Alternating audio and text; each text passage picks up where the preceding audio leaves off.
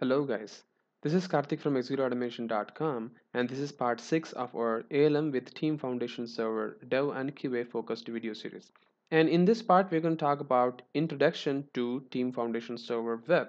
And before watching this part, I would request you to watch part 5 since this part will have continuity from that part. Alright, so let's get started. Team Foundation Server Web. Planning and tracking the progress of your software development project is simple when you use Team Foundation Server's web portal.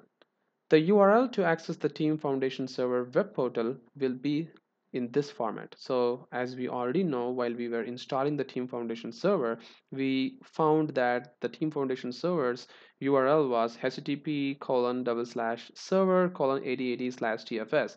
And you can see that to access your project, you can do this kind of format http://server name:8080/tfs/collection name/project name. The web portal connects you to the team project defined for a team project collection on the TFS.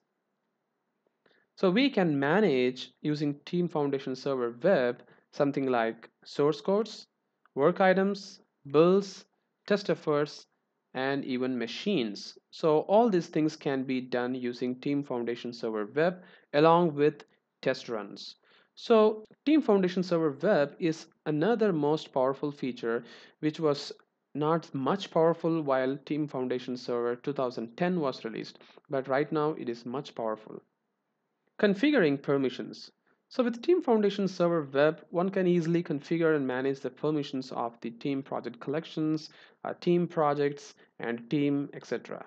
So Team Foundation Server is yet another best tool which most of the people across the team will be using, not just for the code check-in and check-out, or maybe doing some kind of operation that we can do with the Visual Studio, but Team Foundation Server Web has got even more lot of features that we will see in a demo.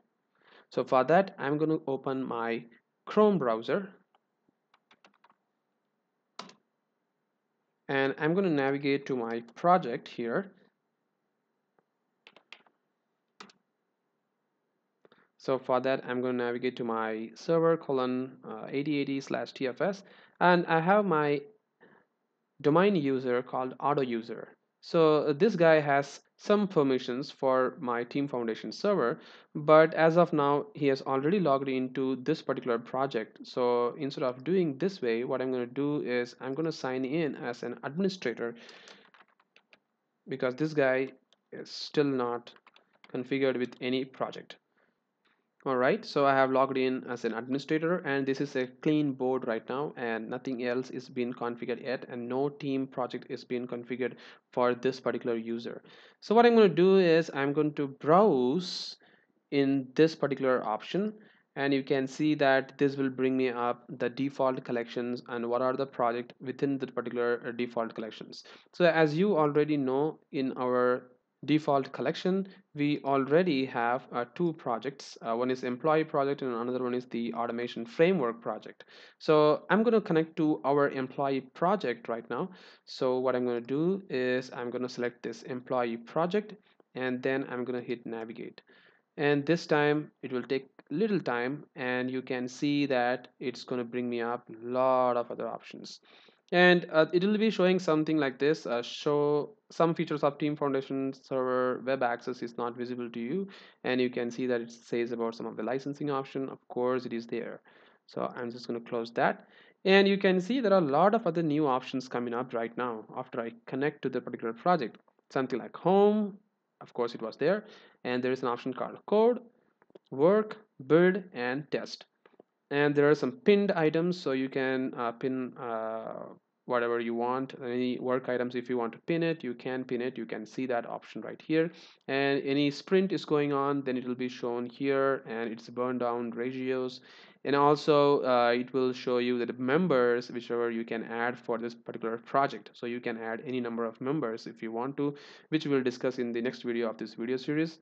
And also you can see that all your codes will be sitting in this particular Team Foundation server itself. So you can also see the code you have checked in. So whatever you see in the Visual Studio, in the source control explorer, the same thing you can see from the TFS web as well. So if you go to this code menu, you can see that it will have an explorer and it will show you the application. And if you click this particular application, you can see all the codes available. And also there is a chain set. Remember, we have a chain set of 5 and 6 for this particular project. So it will also show you that particular chain set, and it will show you that this is the changes I have made for the first time. So I have created the project, and then I did this particular command for this particular check-in. So first check in to the employee application project, and then I added a new employee to this employee entity. So even the change set is now visible for me here, right? So I can go to the Explorer back,